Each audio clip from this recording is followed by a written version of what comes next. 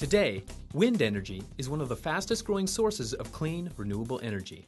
The National Instruments Graphical System Design Platform of powerful and flexible NI LabVIEW software and user-defined hardware is helping the wind industry to tackle difficult technical challenges, including control system design validation, automated component testing, and machine condition monitoring in the field.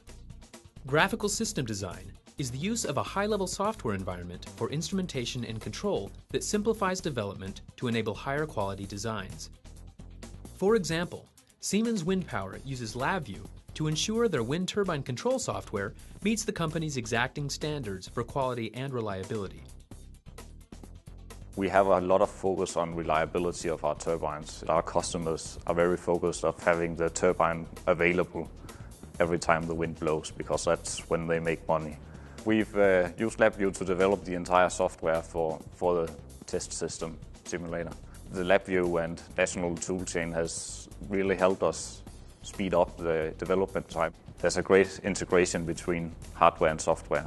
That stuff just works. I was raised with C and C++ as such, with this function-based programming, and then moving on to this graphical and data flow programming really was new to me and took a change of mindset, but I've come to appreciate it quite a lot. I would definitely recommend others to use graphical programming in their work, because it's an intuitive way of programming. Siemens Wind Power is just one of the wind energy companies around the world that is using graphical system design tools from NI to improve the world around them.